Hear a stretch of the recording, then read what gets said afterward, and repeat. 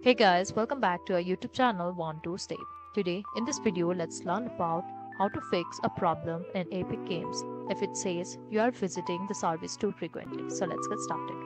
At first let's get into File Explorer, and on the top here search for percentage local app data and close it with percentage again and simply enter and search for Epic Games launcher over here. So here it is. Now click on saved and click on wave gas, and we can see this gas over here. Simply right click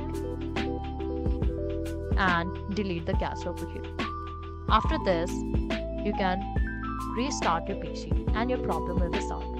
And if the problem is not solved yet, we can get into this browser epicgames.com and click on support.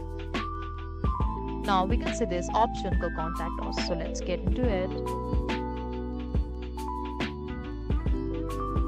Now here we need to enter all of our details, and finally in this description box enter the problem, that is you want to fix the problem that says you're visiting the service too frequently. Once you're done with all of the details, simply click on submit an email request and you'll get a reply and your problem will finally be solved. So this is all. I hope you liked the video. Please do like and subscribe. Thanks for watching.